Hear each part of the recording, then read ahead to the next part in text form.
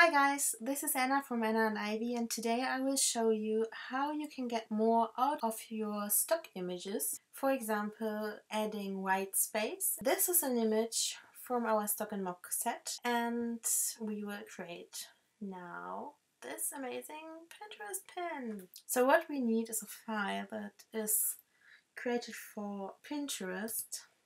We go on File, New, and then we make a file with 600 and 900 ratio.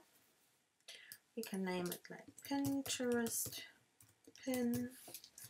We have a resolution of 72. This is the resolution for web, and 8-bit RGB color. Everything is fine. So this is the ratio for Pinterest pins. And now we will simply move this image from our set to this new layer. With F, you can have this overview look. Make it smaller, and then you can see our files are much bigger than the actual Pinterest pin. So what should we do? Maybe like this. Yeah. What we have is we have some objects here that we don't want to have over there, and we have not enough white space. So what we are doing now is we will duplicate the base layer and name it work, because you always need a layer with your base information in case something happens. Something crazy happens, you have your information saved for later. So we want to work on the base layer, we work on the work layer. So what we do next is we add a mask to the work layer. We don't need to see this. Now we will paint on the mask, and to see the whole thing better, we will create a new curve adjustment layer and take the curve down so we can see what's going on here. So now we will take a brush pen, and we have hardness like 68 or 17, and flow and opacity is 100%. Now we will paint with black on the mask layer and remove the stuff we don't want to leave for the Pinterest pin. So that's basically it. And now remove this, and you can see there's something going on here. So we will add a new layer, empty layer, name it background or back. Then we will take the color from here and simply paint on this. It's like super basic. As you can see, we have some shadow going on here. So we make another brush with 0 hardness, flow 30% and 100% opacity. Take the color from here and simply paint very lightly on this thing. So you can see this is still too dark, but we'll get there. So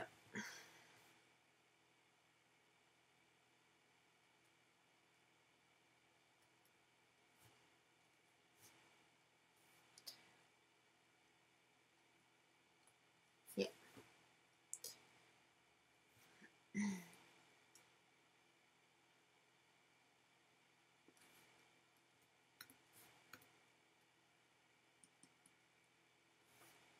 So this is actually the thing. Now what we will do is we add a little bit of blur, not blur, of noise, so it looks more realistic, like one. Let me see. No, maybe 0.5. So we have it like here. As you can see, there's still something going on here. So we will take a closer look. What we do now, we group this file, these two layers with Command G, duplicate this, and with Command E we have a stamp copy. Now I will take the patch tool and go around here, so we get a smoother transition on this whole thing. You won't see this stuff later. So yeah. What we now do is make a curve again and do it on top. With Command I you can invert the curve mask, and then we will paint with white on the mask so you can see that the light is coming only there where you need it. So here we go. This is our base from here to this. And now, yeah, this is totally fine now. What we can do now is, if you want to leave this like this, simply with Command E, make a stamp, drop all the files together, because we don't need them later. Now we make a shape. We make a shape with Shift. You can get like the proportional square, but we want something like this. Then we change the color to something that is harmonically the same color as we already have. And then we make it like this, like 50% opacity. What you can do now is you can duplicate this layer, set this to transparent, and add another color from the set, from the image, from the base image.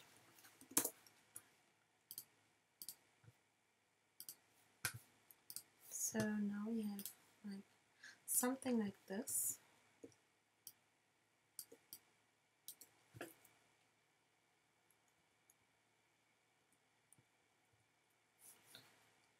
Just this one a bit. What I mostly do is I set this to round, so it's not that harsh. So here we go. Maybe make some space here and there.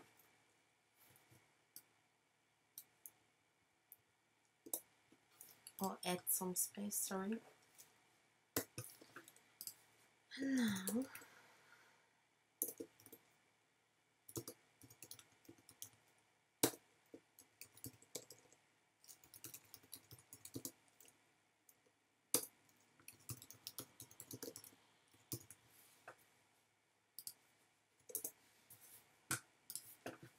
we have text here, and with Command T you can simply scale the whole text.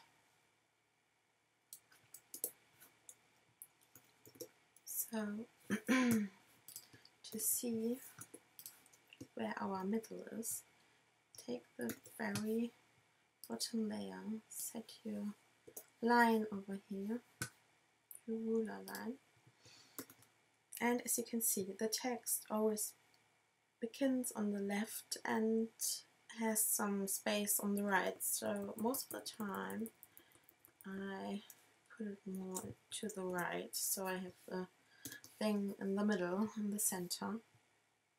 So this is basically it. You can now make some adjustments. maybe duplicate this one, add another color. I don't know how to say it right. And now we have a kind of dropped shadow, maybe like this.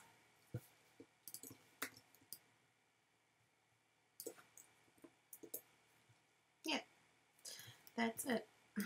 I wrote that nrivy.com, so you can add your very own website down there. I don't like it when it's too offensive, so we make it smaller and white. Same thing here. Take care of the font that's in the middle. So what we can do with this, maybe we could add some strokes, some paintings, like this, to give it more of a handmade look.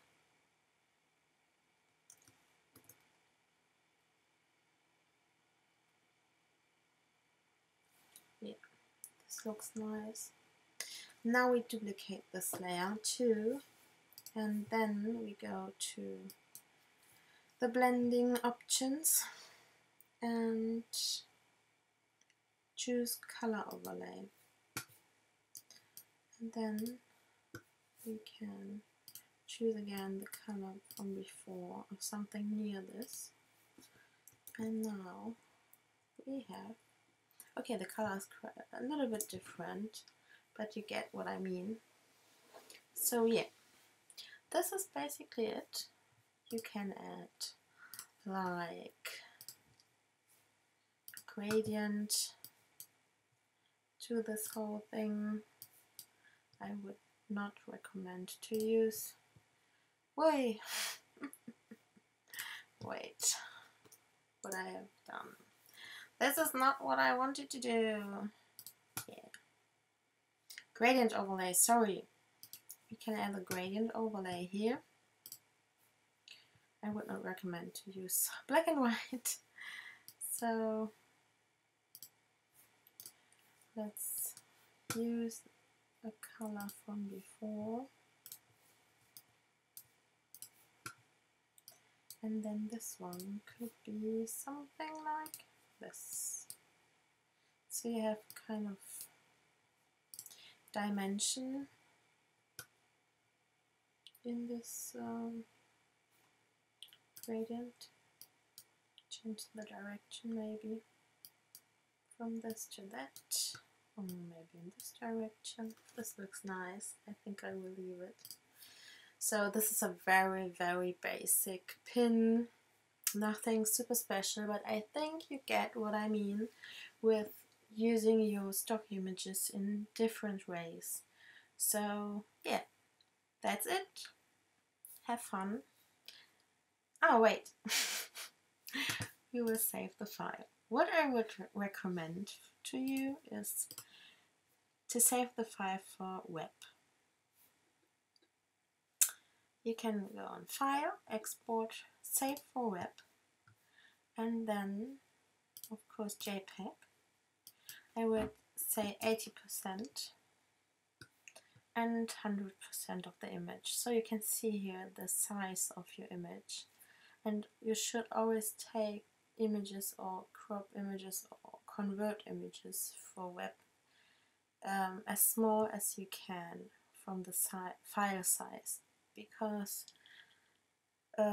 smaller images always have always better SEO rankings. Or I mean, not smaller images.